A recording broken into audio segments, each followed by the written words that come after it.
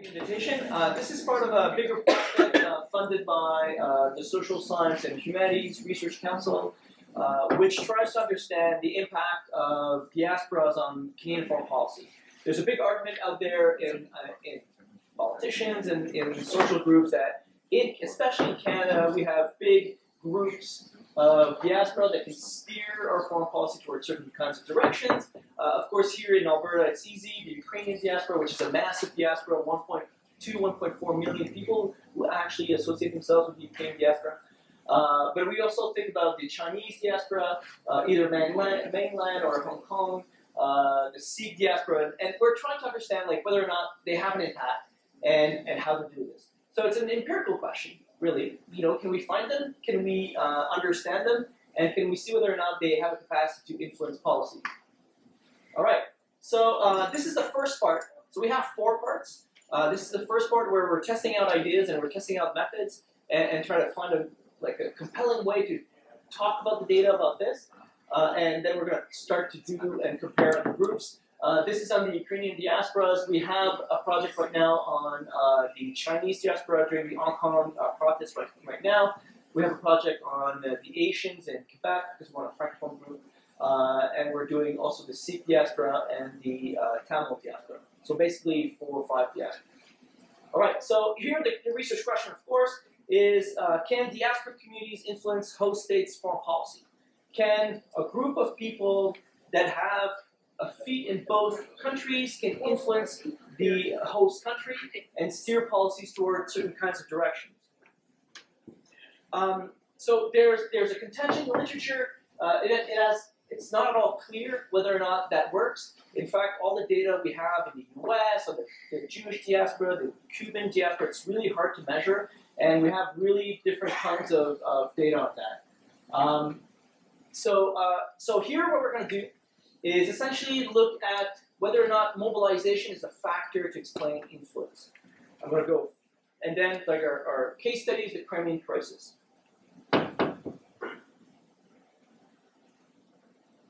All right, so there's really 2 kinds of dynamics that explains how diasporas can influence policies. The first one is that there needs to be a political environment in the host states that allows the diaspora to influence this. Like the argument here is that certain kinds of political institutions allow for diaspora to have impact, and sometimes it's not. So it's really about the host country.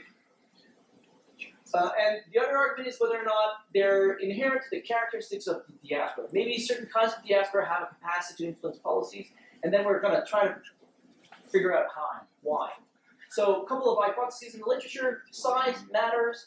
In this case, the argument is that large diaspora groups have a capacity to influence policy mostly through their political behavior, right? So parties will listen to large groups of people. If they can mobilize and listen to certain kinds of people, then they can have this impact. The other argument is about economic resources. So certain kinds of diaspora community are actually more generous or have more money to influence and set up lobby groups. We think here of the Jewish diaspora in the US, for example. They're not a big group, really, in terms of electoral weight, but they have a capacity to lobby for Congress, and then maybe that's what explains their influence. We're taking a third argument, which is really organizational strength. Maybe it's not about size, maybe it's not about money, it's about the capacity of whether or not these groups can mobilize their members. If they can mobilize their members, push on the government and on the Canadian or the host country, then maybe they'll get some influence. In this context, we perceive diaspora as more like a social movement than an actual lobby group or something else. So we have to kind of think of these groups as social movements. So 2 kinds of hypotheses. I'm an academic. I love hypotheses.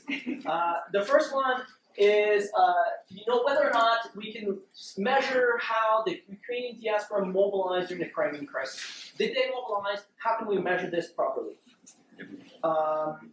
And the second question is whether or not how they framed the issue of the Crimean crisis actually had an impact on how the government of Canada perceived, understood the Crimean crisis, and whether or not it had an impact on its relationship with Russia. So I'm going to give you the answer because I hate waiting. So we have kind of confirmation on hypothesis 1, and we're still out for grabs on hypothesis 2. So we can see the diaspora mobilizing, but we don't know, or we have a hard time kind of measuring whether or not they have an impact on policies specifically. So how did we do this?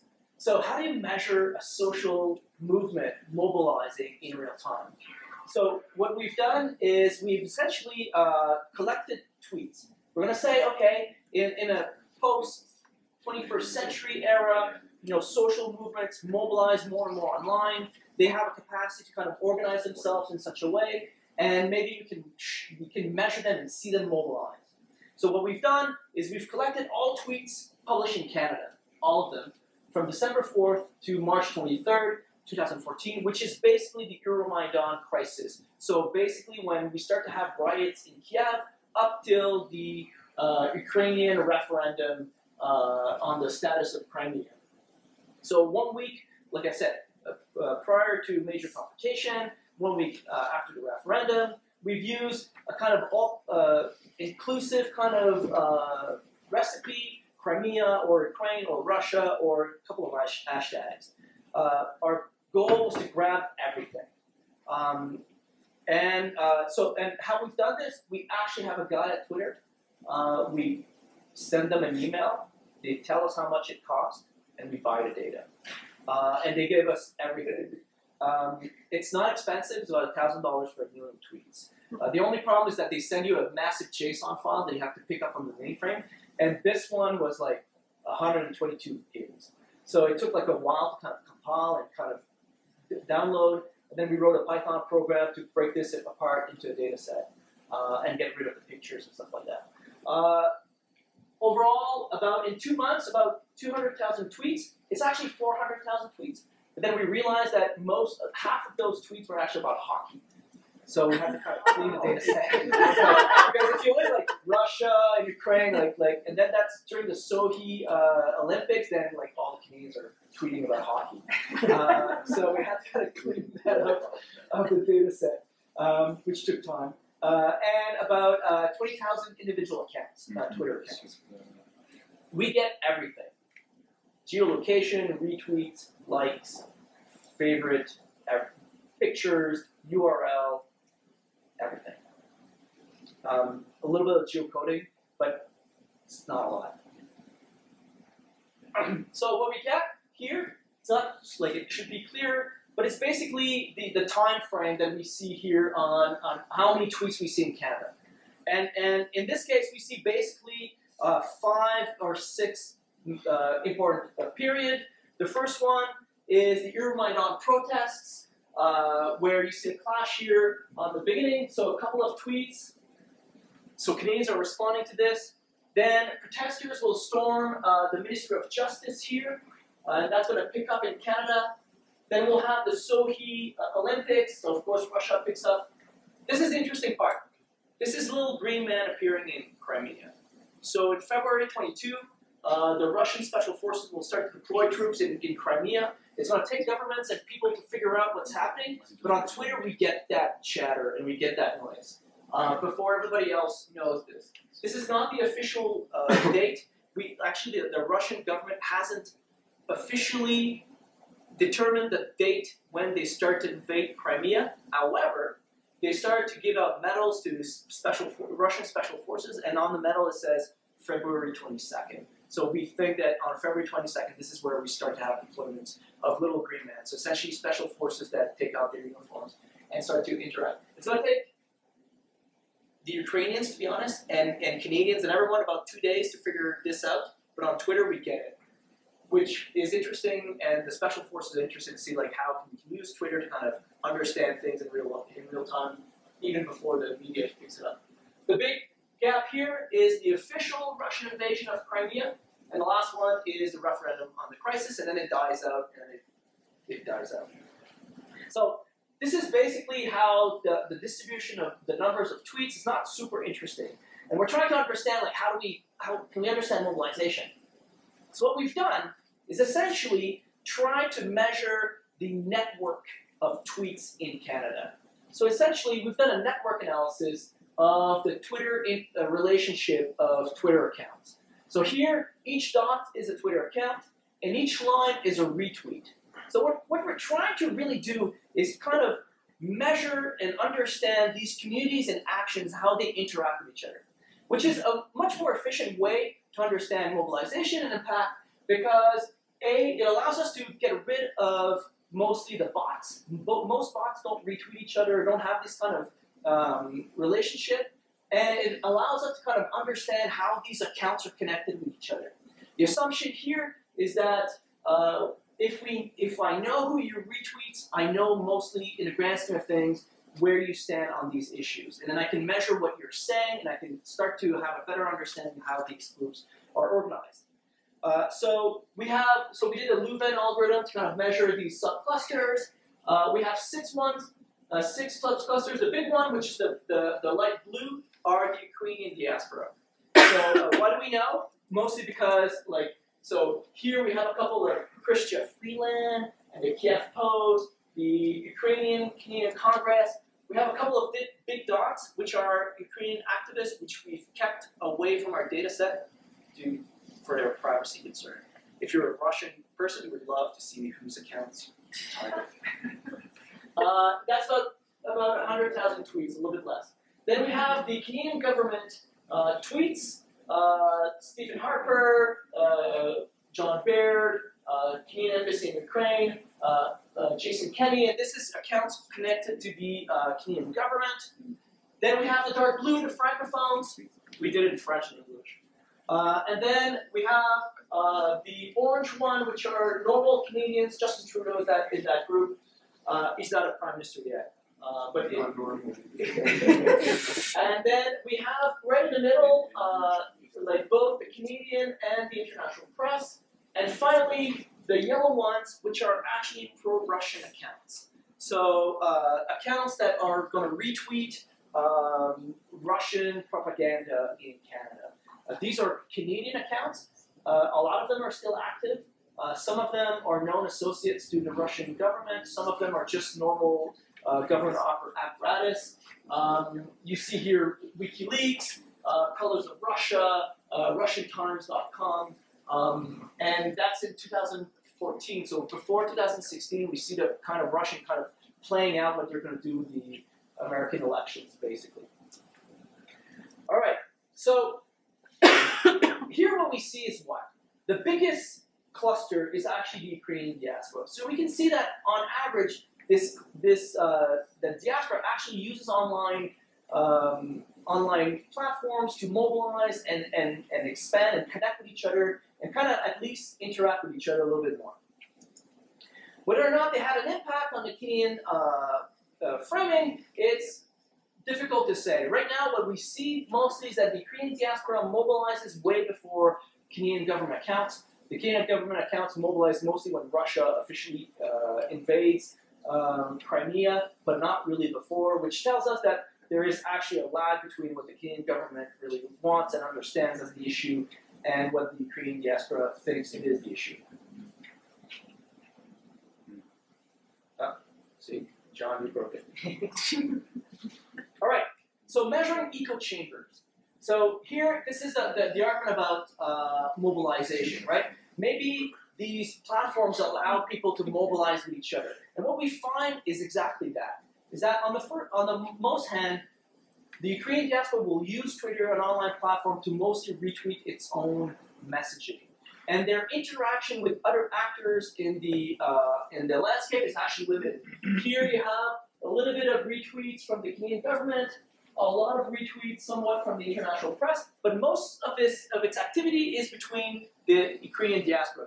Like, it's a self-licking ice cream cone. It's essentially Ukrainians retweeting about Ukrainians, so they use this as a mobilization process to frame their message and transfer information. They don't use it as much as we would hope to as a way to connect with other members of the Canadian population. Last one.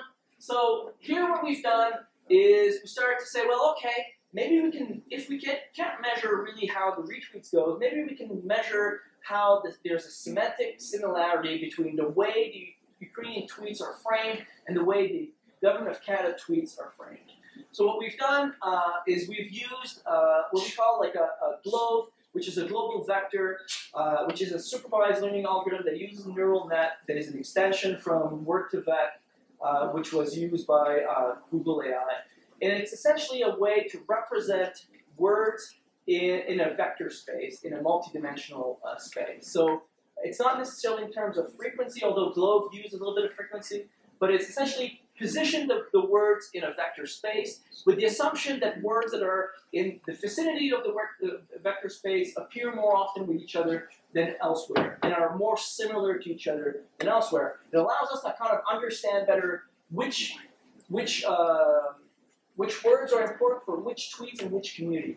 And what we find here is the light blue are actually the Ukrainian tweets, and the dark red are the Canadian government tweets. And what we find is a couple of things. The first is that most of the Ukrainian diaspora will focus on freedom and democracy, and will use words specifically that targets those arguments. And will frame the issue in terms of this is a fight for democratic purpose.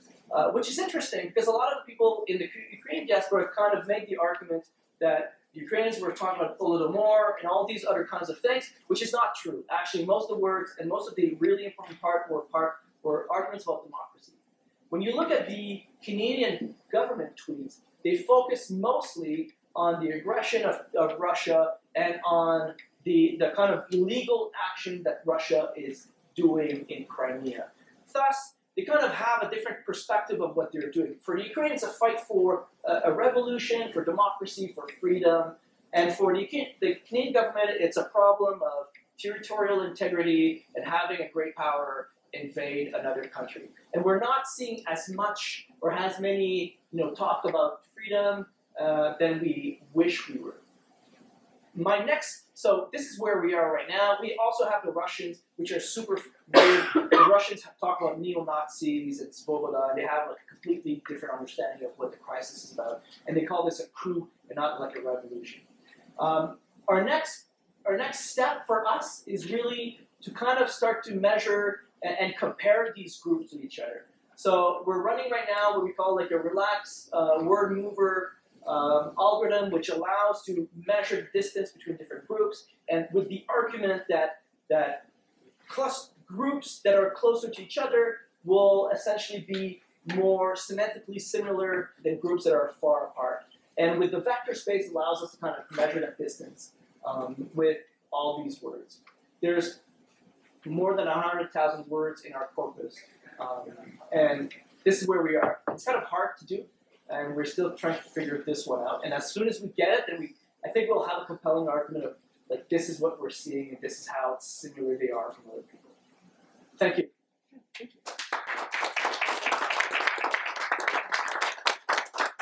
Let's give time for a couple questions. Oh, you did. You're like going through it. So good. Thank you. Yes.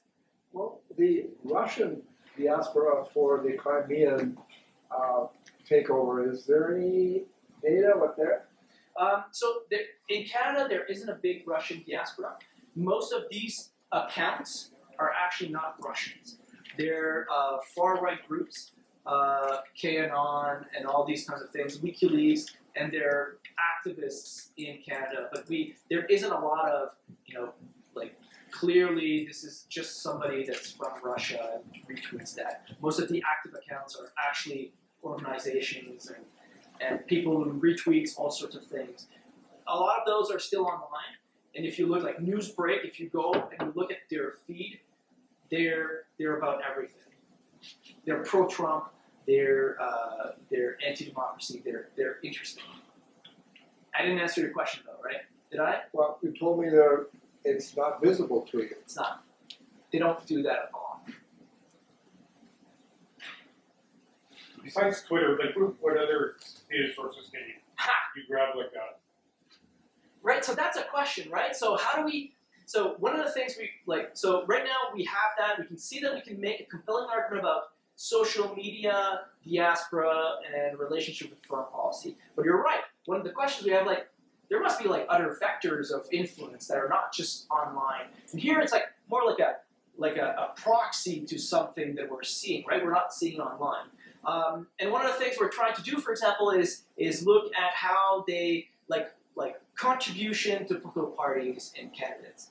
And it's super hard because I mean, we can find these organizations, they actually kind of contribute to political parties and candidates, but then like, do I really know whether like Nedochenko, which sounds like Ukrainian, it is Ukrainian, but you know, how can I kind of look on a data set, say like this is Ukrainian, this is Polish, this is it's like we can't really kind of say like, these are Ukrainians and they're only Ukrainians. So we have a hard time. We have conversations with MPs or people who work in government, and they tell us like, yes, we are lobbied all the time by these groups, and they have a kind of they have like a ground game that is actually really good, right? They go to these pierogi parties and they say like, oh well, let me talk to you about Ukraine and Crimea, and people from Ottawa tell us like, yeah, every time I go to my writing in Wood Buffalo, then I get all these conversations about Russia. So we know that the community is actually doing this, and somehow, based on just anecdotes, we know that they're talking to people. One of the other arguments we're trying to do is whether or not that has an impact on what MPs say in the House of Commons. So we can take the House of Commons answer to kind of measure this, and what would be kind of cool is use this kind of method, that glove method, and see whether or not that framing is reused in the House of Commons. So we have like kind of different strategies to do this, but that becomes like 5, 6, 7, 8 papers, and we try to do this. And that sounded more hard to do than just answer. It's a good question.